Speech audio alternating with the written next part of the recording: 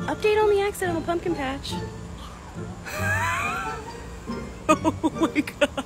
As you can see, even in the last few days, it's gotten even bigger. Baby. Like specifically this one I showed you guys, it was a baby a few days ago. Look how big it is. That's my hand. We've got some brand new buds. Pumpkin, pumpkin, pumpkin. Twin pumpkins. This one's not even ripe yet, and look how huge it is. I think we need to turn that one here.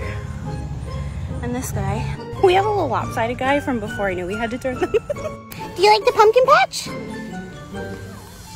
Oh, another baby. Now I know I can leave them on there like as long as I want, and they'll just continue to grow as long as we do what we're supposed to do. But I think I'm gonna pick one of the ripe ones here in the next like week or so, just to show you guys how big they are. Also now we're accidentally growing gigantic mushrooms, so